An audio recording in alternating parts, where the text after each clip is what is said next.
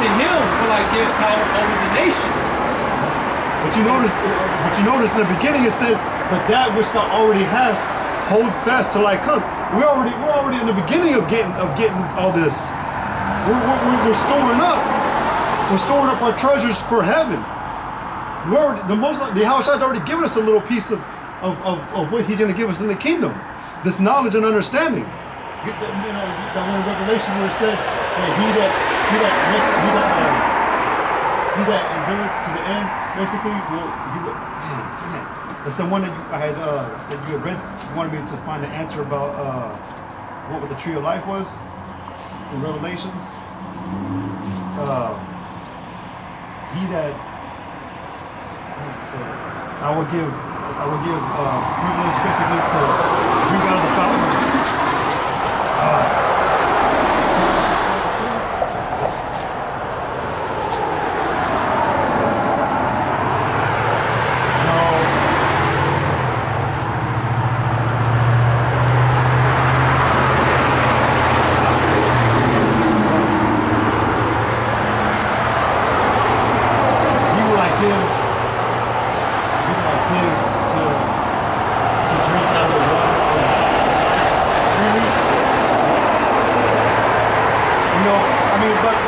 But that's what Revelation 22 and 16. I, Yahushua, have sent my angel to testify unto you these things in the churches. I am the root and offspring of David, and the bright and morning star. And the Spirit and the bride say, Come. And let him that heareth say, Come. And let him that is athirst come. And whosoever will, let him take the water of life freely. That one? Yeah, that's it. It's already, and look, and the truth, it was freely given. It was freely given, and we didn't get the Most High didn't say, you gotta work 10 years off before you can taste the truth. Or you gotta sell me your house right now, or whatever. Whatever. These silly examples people try to give. It was freely. But he's gonna freely give it to those that deserve it. It has to come from him. Yeah. You can't earn it. I always try, like I said. Look, the Lord said the elect have been predestined from the foundations of the earth, so they were gonna receive it regardless in the latter days. Yep. But that's what we're getting right. We're already being freely given a piece of what the kingdom. Because the scriptures tell you, man, that the Spirit searches out all things in the beginning. All right, right now we're searching those things out. We're not able to receive it, but we're given examples. We're given the truth as far as like we're able to see certain things. But in the kingdom, that's where we're gonna truly start getting everything. We're gonna truly our understanding, our cerebral capacity is gonna be opened up. The blessings are gonna be given. All right. From the Spirit, the Word. We're getting a glimpse of what we're going to receive. Right. Words have meaning. Words, that's why the elders always say, go back to the etymology of the words and break down words. Words are words. That's knowledge. It's science. So if it says you're going to rule nations, we're going to rule nations. We're going to rule the heathen. We're going to rule over the heathen. There's no if, buts about that. I'm going to finish this with Revelations 2. 27. And he shall rule them with a rod of iron. As the vessels of a potter shall they be broken to shivers, even as I received of my Father. And I will give him the morning star.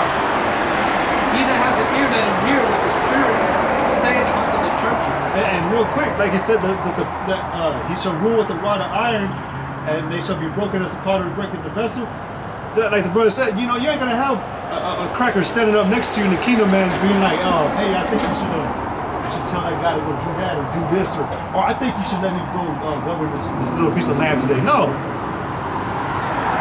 The scriptures tell you that no unclean thing shall come into the city of Israel. All right, they're not gonna be an undefiled Edomite in the kingdom. They're gonna be in the earth. They're gonna be here. They're not gonna be in rulership. They're not gonna be calling shots. They're not gonna be trying to doing murder and doing all this wicked shit.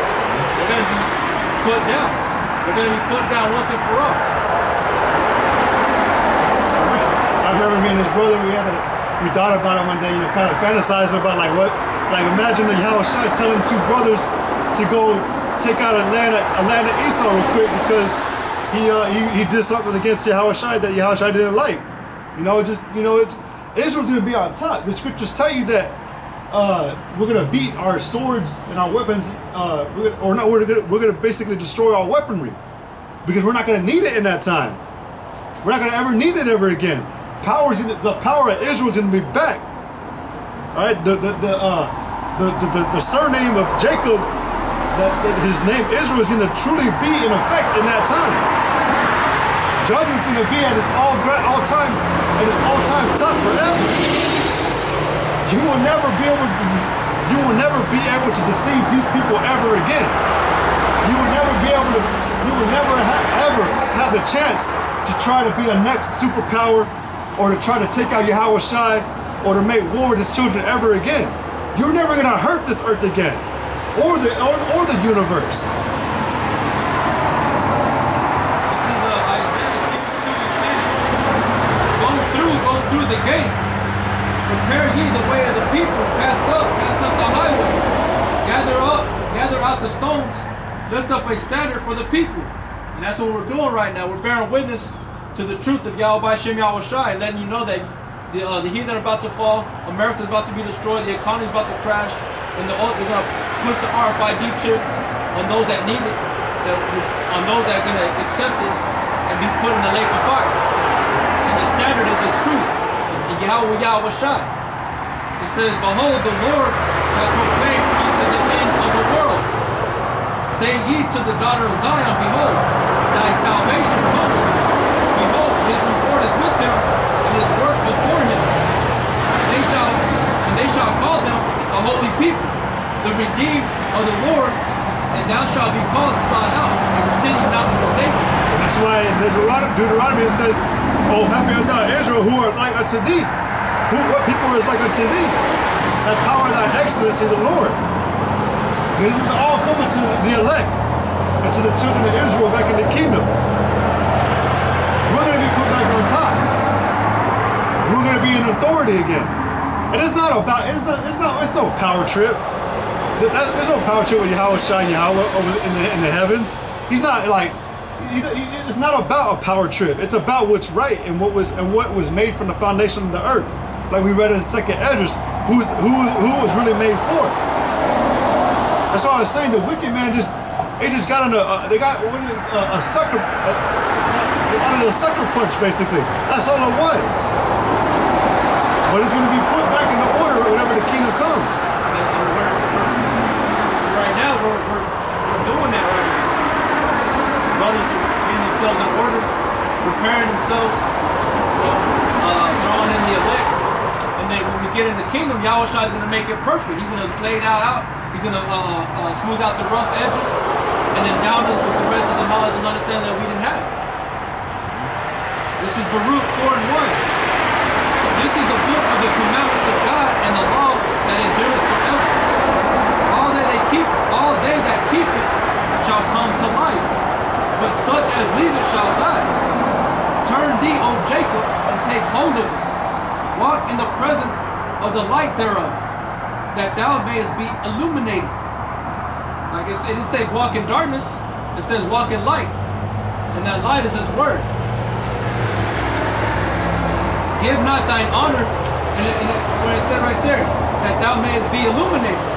Because this light will enlighten you, this word will enlighten you. Will open up parts of your mind that were never opened up before. It will make you see things that you've never seen before. It gives you the ability to discern, discernment. You will cast righteous judgment.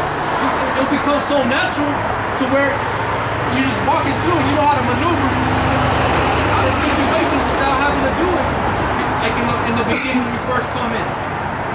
Because the Spirit's guiding you.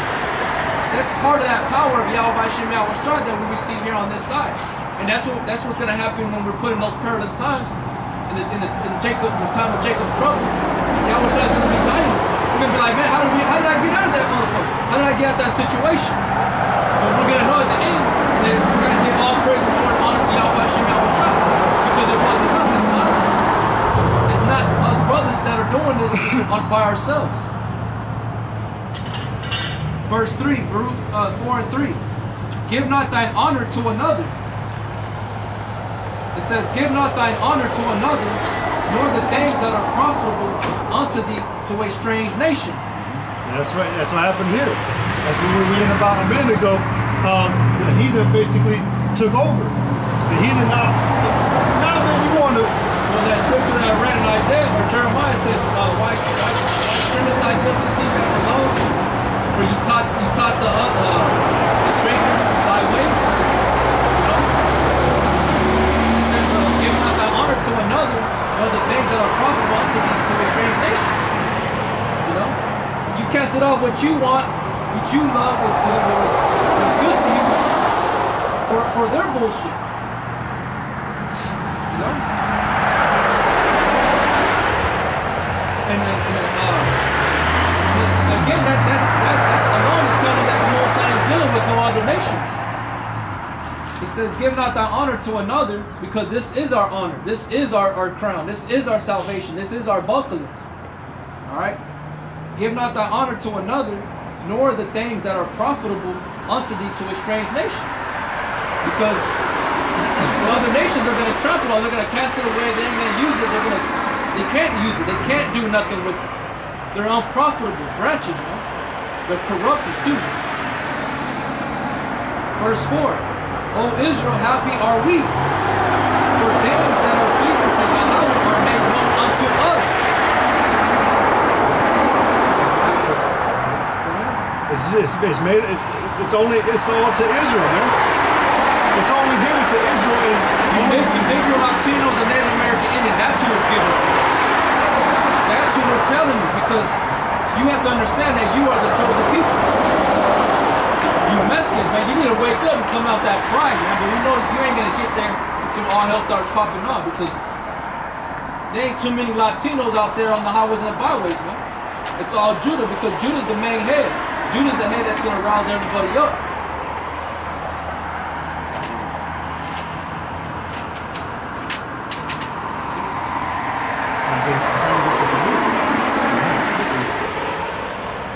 Chapter 3, Baruch chapter 3, Baruch chapter 3, verses 35. This is our God, and there should none other be accounted of in comparison to him. He had found out all the way of knowledge, and had given it unto Jacob his servant, and to Israel his beloved. So that's it. Yeah. Now that's plain. There's no really having to break that down at all. That's who it is. And that's the Spirit directed it to come to this towards this way to where we're going to speak that salvation is only for Israel. And all this book is only given to Israel. The knowledge and wisdom, understanding, wisdom, knowledge, and understanding is only given to Israel. You Negro, Latino, and Native American Indians. And we got to make that clear because they don't know who we're talking about. We got to make it known that Israel is the Negro, Latinos, and Native American Indians. This is Baruch 4 and 4. O Israel, happy are we, for things that are pleasing to Yahweh are made known unto us. Be of good cheer, my people, the memorial of Israel. You were sold to nations, not for your destruction, but because you moved God to wrath. You were delivered unto the enemy. For you provoked him that made you by sacrificing unto devils and not to Yahweh. See, in the beginning, man, it was all good. You were given the most beautiful thing on the planet that could be given to a man. The most beautiful thing that came out of, it wasn't even out of, it was literally out of our world. You were given something that beautiful. And then what'd you do? Like the brothers got on real hard about in the beginning of the lesson. Y'all, you wanted to murmur and mock and say that you were better off being oppressed. You have the forehead of a whore. Hard-headed, stubborn, nasty, man. Baruch 4 and 6. You were sold to the nations, not for your destruction, but because you moved God, Yahweh, to wrath. You were delivered unto the enemies. For you provoked him that made you by sacrificing unto devils and not to Yahweh. And you have for real quick, going back to the whole enemy thing, or the heathen, that's the only reason why the heathen ever got to where they got today. Only because everything goes back to Israel. Everything goes back to the chosen people of God, Yahweh, Israel. It's talking about Israel. You were given into the hands of the enemies.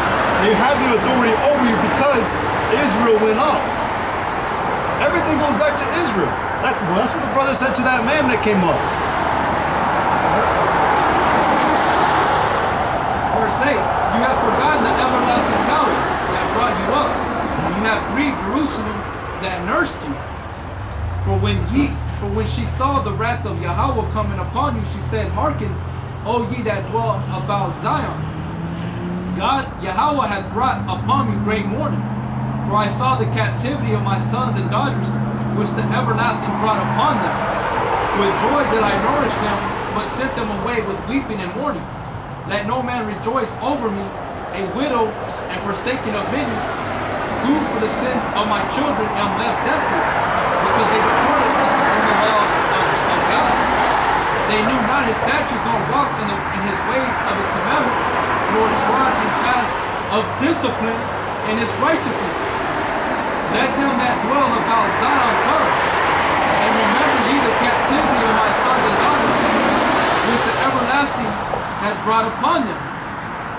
So it goes back, it's talking about everything. There's a part where the part you just read a couple scriptures that you were talking about earlier. They knew not his statutes, nor walked in the ways of his commandments, nor trod in the paths of discipline in his righteousness. Yeah, that part. That the brother was talking about earlier, the whole thing about discipline. You didn't want to maintain order. You didn't want to... All you had to do, man, was wait just for a little bit. Yahweh Ba'ashim Yahushai, man, when he spoke to Israel in the beginning, he said, it's only for a little bit of time. Paul even said that what we're going through now is only for a light affliction. That's a small amount of time. But you people just rolled over, thinking that we're going to have to endure for thousands of years before he gives us a city that's going to be perpetually ruled for.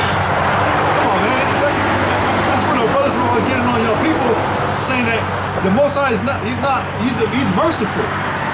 He's gracious. He's a perfect power. He balances things according to his creation.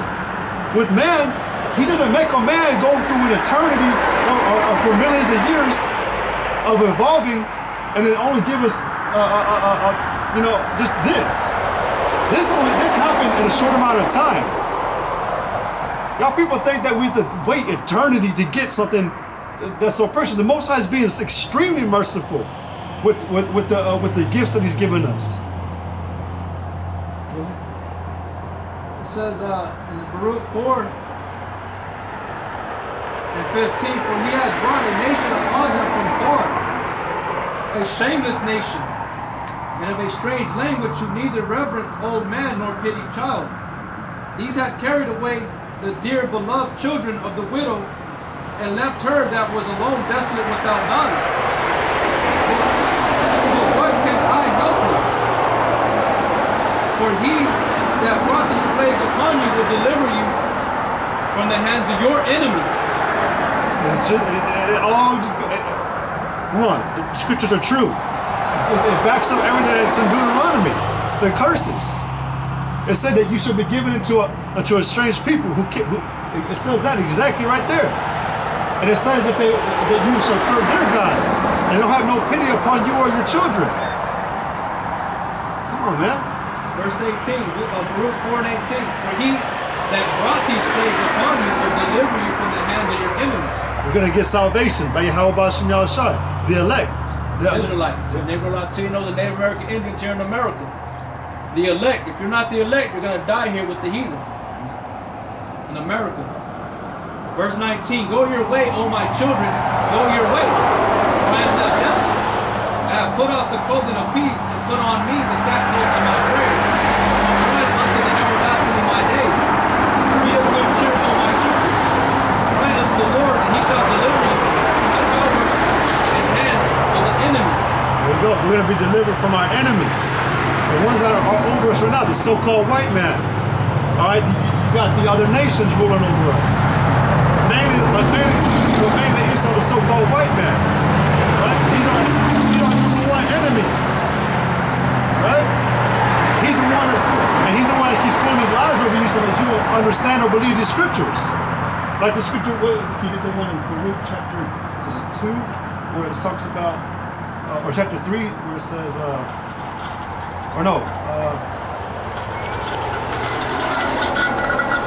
it says, yeah, right there, 3 and 8, chapter 3, verse 8. Baruch 3 and 8. Behold, we are yet this day in our captivity. We're still under in slavery under Esau, the so-called white man. We're still under our enemies. We're still in this hell. We're not delivered yet. For thou hast scattered us. Where thou hast scattered us, like the brother was saying.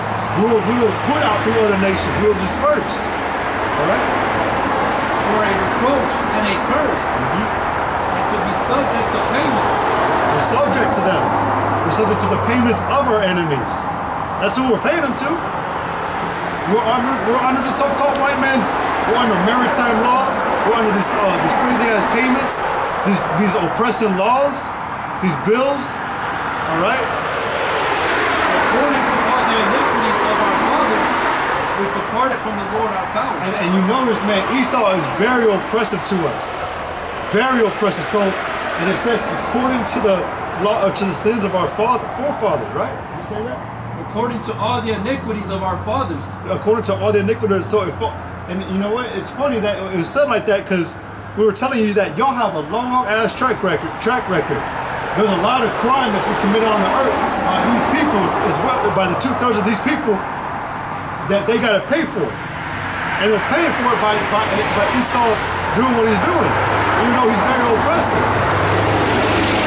So you can't say that you're innocent. You can't say that what he's doing, you don't deserve it. Even though in a way we also don't deserve it because he overdoes everything. But we got a lot to pay for, and we're paying for it. Right now we're paying for it. The men that are out in the highways and byways, we're paying for it, but in a righteous way by Yahweh Shem Yahushai. He's allowing certain things to happen so we can get our judgment on us so we're not found guilty by the blood of the world. But we're still having to be paid by who? Our enemies. Only Israel will be saved. Only Israel. And I was gonna bring it out this minute ago. My chick, she showed a video to me.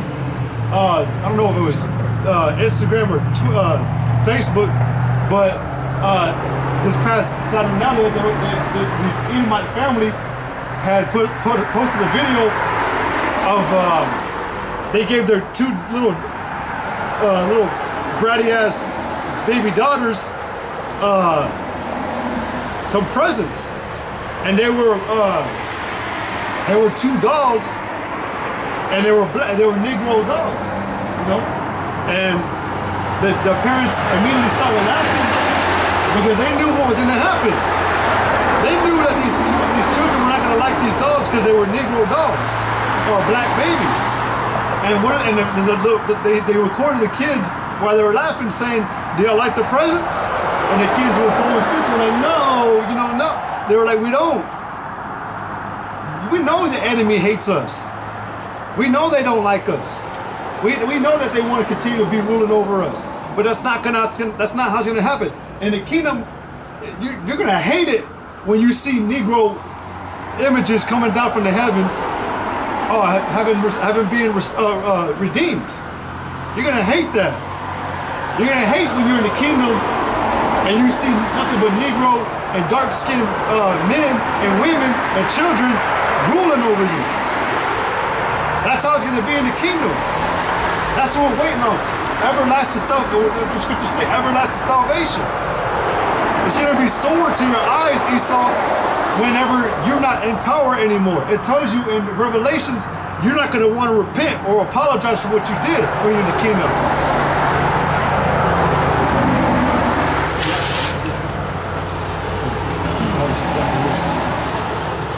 This is Baruch 4 and 22, for my hope is in the everlasting, and he will save you. And joy is come unto me from the Holy One because of the mercy which shall soon come unto you from the everlasting our Savior. There you go. For I sent you out with mourning and weeping, but Yahweh will give you to me again with joy and gladness forever. Like as now the neighbors of Zion have seen your captivity, so shall they see shortly your salvation from our God, which shall come upon you with great glory and brightness of everlasting of the everlasting. There you go. It's going to shortly come, and it shortly is come. Like we always tell you, man. We already know the enemy has a short time. The enemy knows they have a short time. You saw those. The elites, the higher ups, they know who your Negro Latinos and Native American Indians are the Israelites. All right, like that word Indian, they get that word from in Dios, in the Lord, in God. That's how they come up with that word Indian, in Dios. All right, Dios means Lord. So, I mean, they know when they came over here with Christopher Columbus, they came with the Hebrew interpreters.